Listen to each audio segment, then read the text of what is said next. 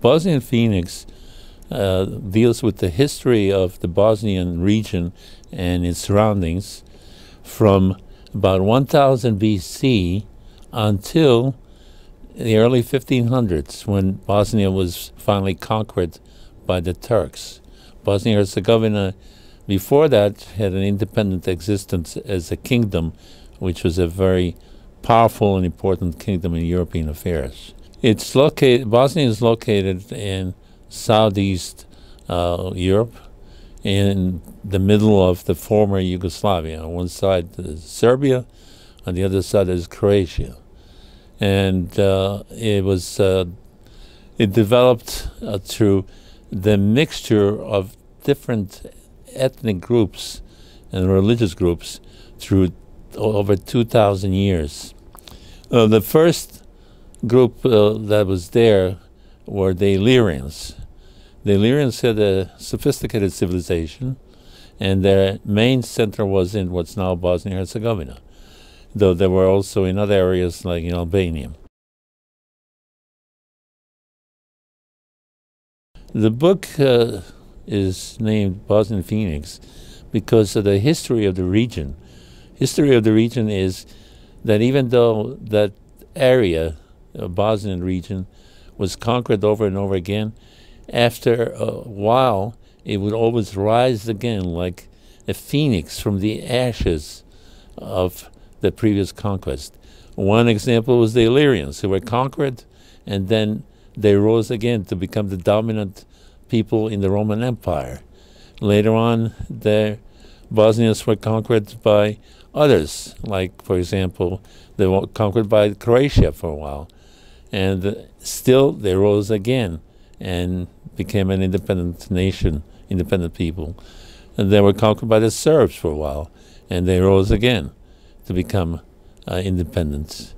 They were conquered by the Bulgars, and they rose again. So there's a tendency to rise again over and over again, regardless of how many times they go down, they always come back up in all the 2,000-year history, or more than 2,000-year history of the region.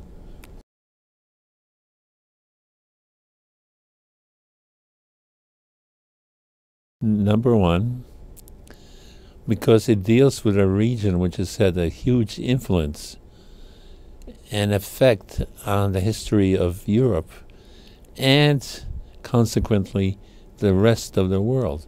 To understand the present and be able to go forward to a better future, we have to know the history, okay? And the other books about Bosnia do not explain the relationship between what happened there and various historical trends. And Bosnia was involved in so many historical trends that affected the world. One of them was the Bogomil religion. The Bogomil religion, which became headquartered in Bosnia, where there was an actual Bogomil bishop and pope, sometimes called, spread throughout much of Western Europe. And it was an early kind of Protestant religion, Protestantism, which became very popular in France, very popular in Italy and parts of Germany and other areas. And it laid the foundation for the later development of Protestantism, because many of the ideas of Bogomilism were essentially the same as the concepts of Protestantism that were developed later by Martin Luther. Martin Luther came only a few decades after Bosnia fell to the Turks. He was born about the late 15th century, and it wasn't much later than Bosnia fell.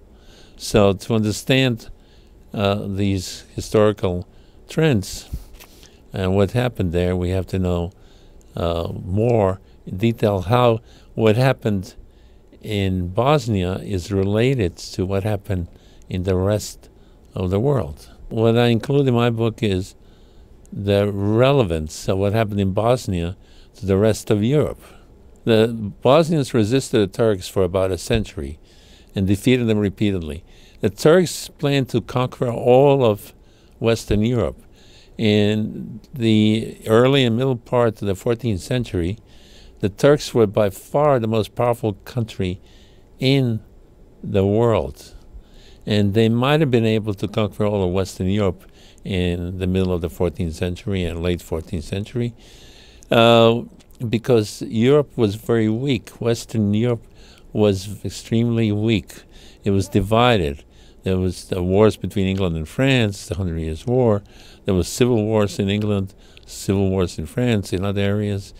And the fact that the Bosnians, together with their allies, who were the Serbs, they were main allies, managed to hold back the Ottoman Turkish tide, allowed Europe to become stronger, to become modernized, and to be able to finally defeat the Turks in around Vienna and other areas, Battle of Lepanto in the 16th century, because they were weakened by constant defeats in Bosnia. They lost many, many thousands, tens of thousands of troops fighting against the Bosnians. The other books do not explain how the Bosnian resistance to the Turks led to the ability of Western Europe to become strong and be able to defeat the Turks finally before they conquered all of Europe. The Turkish sultans boasted, some of them boasted that they wished to conquer all of Western Europe and feed their horses on the altar of St. Peter's Cathedral. Okay, the other books do not mention much at all about the numerous battles and wars that the Bosnians had against the Turks and managed to hold them back and defeated them again and again and again. About it, the degree of this effort, which lasted close to a century, is really monumental and essentially allowed Western Europe to survive at this time. Another major aspect of the book, which is not covered anywhere else, is the relationship between the Bosnians, the Serbs, and the Croats at that time. Since the Balkan Wars of the 1990s, people just say, oh, okay, these people, the Bosnians, Serbs, Croats, they're always killing each other and so on. But no one really went in detail, as I do, explaining how that is not true, how for the most part of the Middle Ages, the three groups were very close together in a brotherly union. The Bosnian king Tvrko was accepted as king of the Serbs as well. In fact, he was crowned as king of the Serbs by the Orthodox Patriarch of Mileševo Monastery, which is in Serbia. And in addition, he was accepted as king of the Croats. So there was the formation of a three-party kingdom led by the Bosnian king, and that remained for some while after that king died, in a close brotherly relationship. The king of Serbia was King Tvrko, who was the king of Bosnia and the king of Croatia. The unity that existed in those times when they fought together is something which almost no one ever mentions.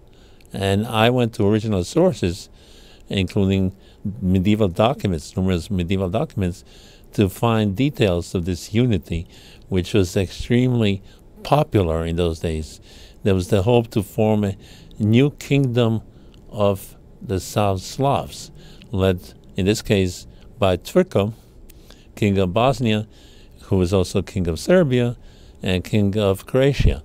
He was king of Serbia because he was descended from the Nemanja Serbian dynasty, great-grandson of King Dragutin, and king of Croatia because he was also descended from the leading noble houses of Croatia.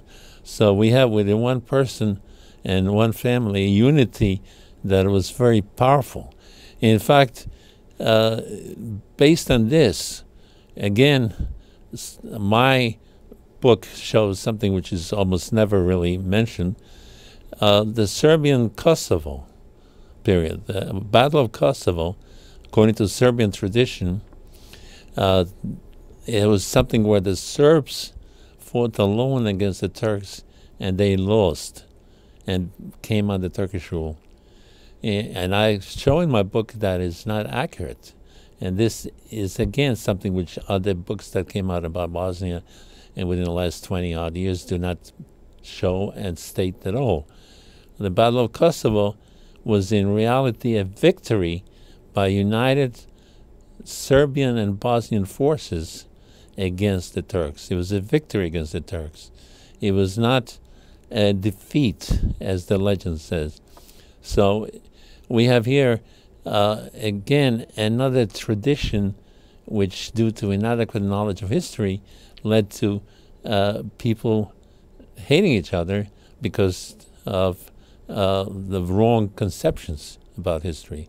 But if we realize that in actuality they were together, in fact, after the Battle of Kosovo, during the Battle of Kosovo, the Sultan of the Turks was killed by a Serbian nobleman, and the Turkish army retreated to Turkish territory.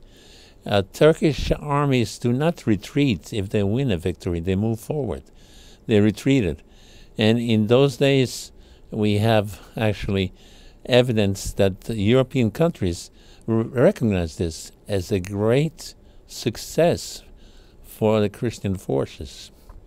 And were celebrating. In Paris, according to ancient chronicles, in Paris itself, in Notre Dame Cathedral, the king led the whole court in a celebration of the victory at Kosovo, because they knew in France itself that if the Turks had won, they would have moved forward, and they were aiming to go to France as well as all of Europe. All of Europe was the target of the Turkish Empire. But the Battle of Kosovo stopped them, and later on other battles stopped them. But this is a major battle which is very important to show the brotherhood, number one, of Serbs and Bosnians, who were like one people in many ways, and Croats who joined them. And second, of the significance of the Bosnian participation in the wars against the Turks. All the wars against the Turks for almost 100 years, the predominant fighters were Bosnian. One of the main points of the book is to oppose the myth that has been stated that all the peoples of the region, including the Croats, the Serbs, the Bosnian, or different religions, including Bogomils, the Orthodox, and the Catholics, hated each other always. They were always fighting at each other's throats. The fact is that they did not always hate each other. In much of the 14th century and 15th century, they were extremely close, and they were united by one king, King Tvrko, and later on by his descendants, his successors, into basically one confederation of people who were on brotherly terms with each other.